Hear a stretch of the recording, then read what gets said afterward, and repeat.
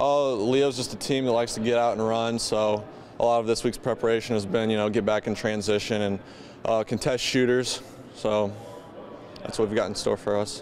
What do you guys have to do well offensively on Friday? Because Leo, historically, they like to put up a lot of points. I mean, are you guys going to try and match that or just slow them down? I think we're just going to do what we always do, get good shots, move the ball around on offense, inside out, get it into the Hazens, and if it comes back out, knock down a shot.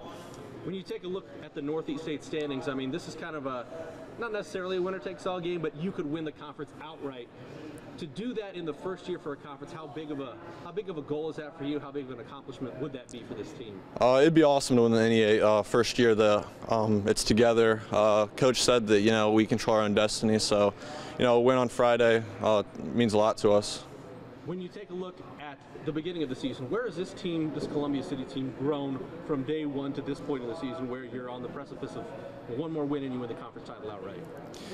We just have guys that know their role. At the beginning of the season, we had guys who, didn't know their role, didn't know where we fit in because of loss of some seniors. But I think we've established more of a role in our offense, and that we have more shooters than we assumed, and we can put the ball in the basket many different ways.